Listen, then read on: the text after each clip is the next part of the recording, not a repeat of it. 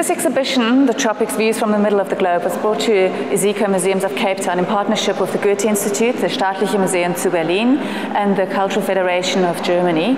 And it's an exhibition that is exciting because it has got so many different trains of thoughts around the central concept of the tropics.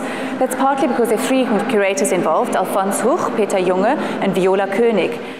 Cultural heritage, cultural knowledge, cultural encounter, cultural experience will build up a mutual responsibility. And the equality of all cultures is the fundament of all these ideas. And these aspects were the main motivation for the Goethe-Institut to initiate this exhibition and to start this collaboration.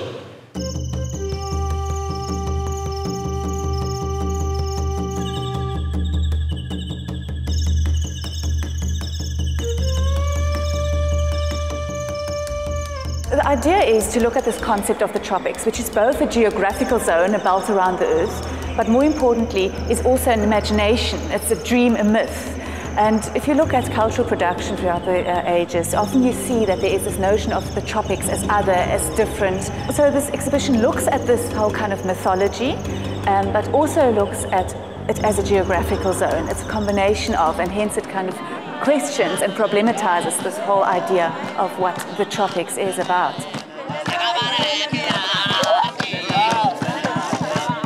My name is Goethe-Institut. I'm a video artist, and I got involved by Alfons Huch in this exhibition. He's the director of the Goethe-Institut in Rio.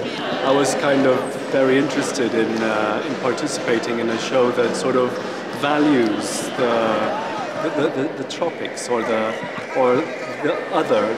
So Tropicalia was a kind of an artistic, philosophical movement in the 60s, where musicians, poets, and thinkers sort of hypothesized a lifestyle that was based on music, art, and good weather.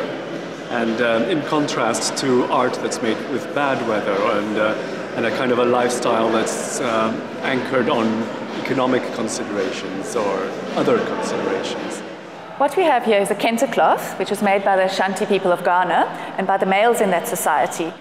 The colors and also the patterns are indicative of status. And even now these cloths are worn and are made, but they are still seen as a status symbol, even if they are worn more in the everyday.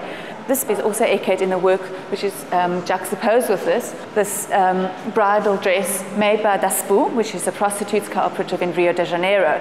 And you know, we think of prostitution, they're seen as a subset of society, of having less status. Whereas here, they show a pride, they celebrate their status as prostitutes, such as the kente cloth does, to show textiles as a symbol of status and of pride in one's own identity.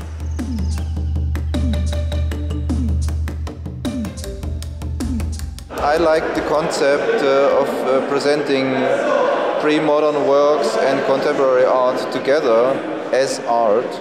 I'm very much a fan of the so-called Wunderkammer, which brings artifacts and things and artworks together that may on the first glance have nothing to do with each other, but then create a special atmosphere, create a special sense for its own. Right, here we're looking at a figure, it's a Spirit of the Hunt figure, and it's formally a beautiful figure, but over and above that it speaks about a particular approach to nature. It's about the hunt, going out into nature and controlling nature in order to make the hunt successful. So humans looking at nature and trying to control it in order to have a most beneficial life, a most beneficial hunt.